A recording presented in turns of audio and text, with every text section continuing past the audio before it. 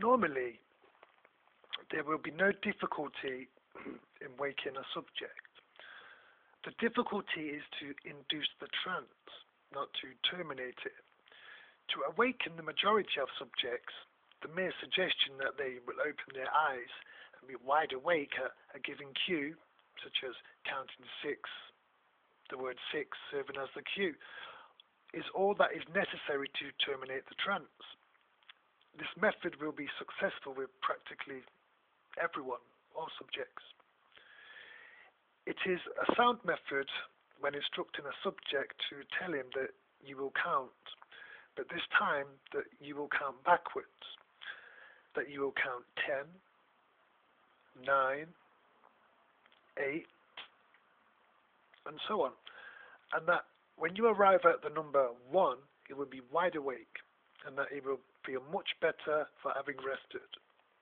Do not waken subjects too abruptly. It is better to err on the side of doing so too slowly rather than too rapidly. If you are unable to wake a hypnotized subject, which is very unlikely, do not in any way be disturbed. See that he is resting comfortably and that he has no tight clothing, such as a necktie, to restrict his breathing. Then instruct him on these lines. I'm going to leave you to rest. In a short time, you will find that you will become restless. You will not know why, but you will want to wake up. When you feel this restlessness, you will start to count slowly to yourself, and you will find that when you get to 9 and 10, you will find yourself waking up. You will find that your eyelids begin to move as though they were going to open. By the time you get to 15, your eyes will open by themselves and you will be wide awake. Then leave your subject, and in all probability he will awaken after a short rest. If he does not do so, do not be at all disturbed, but make arrangements so that he may be made comfortable either on a bed or a couch, and give him the following instructions. You will continue to rest, and you will shortly pass into a sound sleep, from which you will awaken and feel refreshed. Do not let other people try to arouse him. The sleeper will awaken after a few minutes or at most a few hours sleep, and will do so whether the hypnotist is present or not. No uneasiness should be entertained if a subject does not wake up immediately in response to your suggestions, for the trance state will of its own accord turn into ordinary sleep, from which your subject will wake in a perfectly normal manner. The length of time he will sleep will be dependent on how tired his body is.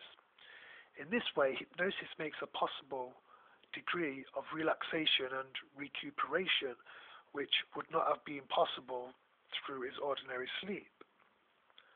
Upon awakening from a hypnotic trance, the subject undergoes a change in consciousness. This can be described as a regaining of will, of memory, and of reasoning powers, a reorientation or picking up of the threads of consciousness again. The time taken to awaken varies with different individuals. If any suggestions have been made to the hypnotized individual, the nature of which are antagonistic or contrary to his views, desires, or interests, there is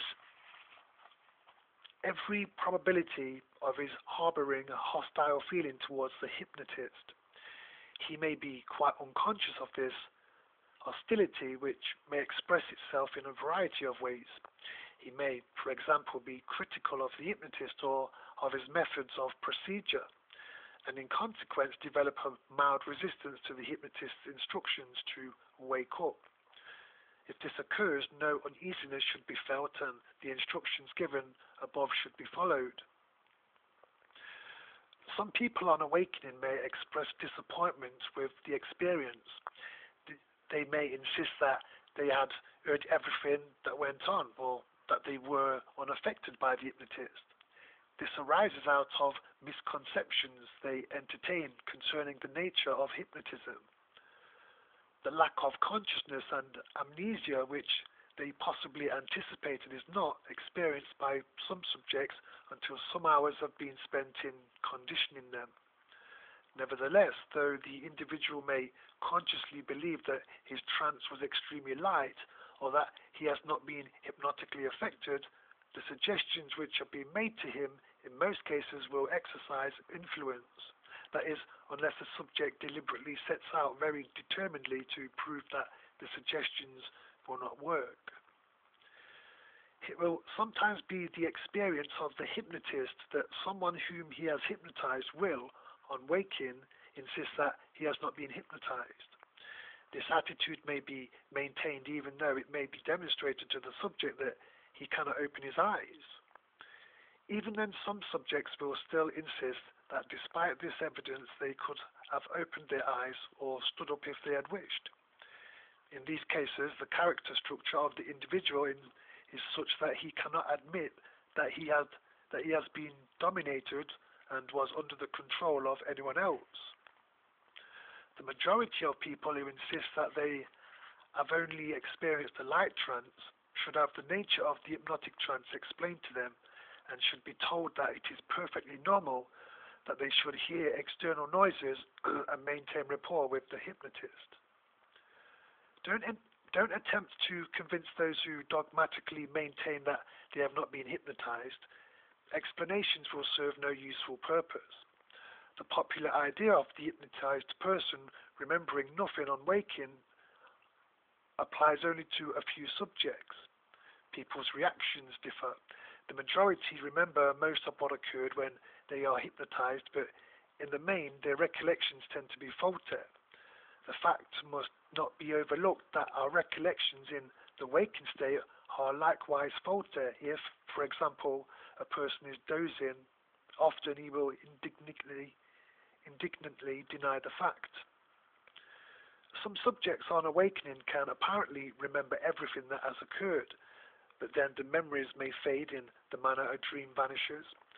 Others on awakening may have no recollection, or a very hazy one, of which has occurred, but gradually details come back to them until they can recall everything that has happened. Suggestions made to the subject that he will forget everything that has occurred during a trance may or may not be effective.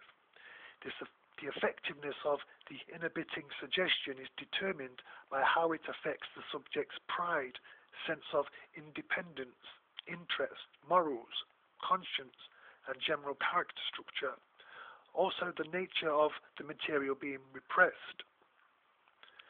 An amnesia whilst awake may be created in respect of the events occurring in a hypnotic trance, but in subsequent trances, the events may be remembered.